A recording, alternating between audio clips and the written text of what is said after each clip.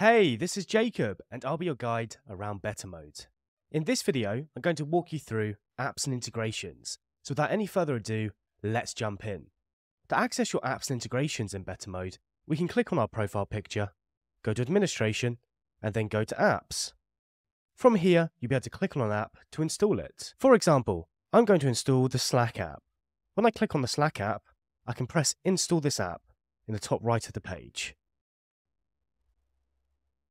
And as you can see, the app has now been installed. Your installed apps will display on the left sidebar. Now that we know how to install apps on Bettermode, let's go and check out our developers portal where you can create your own apps. To access the developers portal, you can click on all apps and then you can scroll down until you see build your own app. When you click on this, you'll be redirected to our developer documentation so you can find out how to use our APIs and also how to build custom apps in Bettermode. Now to access the developers portal, we can click on developers portal in the top right of the page. Once I click on this, you'll be prompted to log in, but since I'm already logged in, I can access all of my apps in my dashboard. From here, you can create your own app, or if you've already created an app, you will view it here.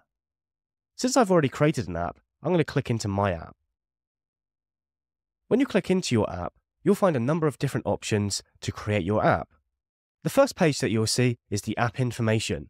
This is where you can assign a name and a description to your app, and you can also delete the app from the very bottom of the page.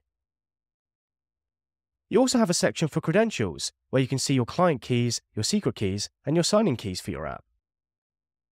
If you want to add any developers to help you construct this app, you can simply enter their email addresses in the collaborators section, and they'll be invited to collaborate on your app with you. When you need to add some code to your app, you can go to the custom code section, and here you have a head section and a body section to input your code. If you want to use any of our webhooks, you can use the webhook section. You can also create dynamic blocks, shortcuts, and federated search in the app section. When it's time to test and publish your app, you can click on Test and Publish, and this will show you a list of all of the communities that you're an admin of. You can simply click on the Publish button to publish the app in the community. And if you're an admin in multiple communities, you can also publish the same app in those multiple communities. You can also click the bottom option to go to our API reference guide, which will help you with all things related to APIs and webhooks and creating your custom apps. It's worth knowing that Bettermode doesn't offer any technical consultation regarding custom apps. If you want to make any minor edits to your community that don't require an app, we also have a custom code snippet app that you can install in the app section. You can simply go back to your app section and find the custom code snippet app and install it.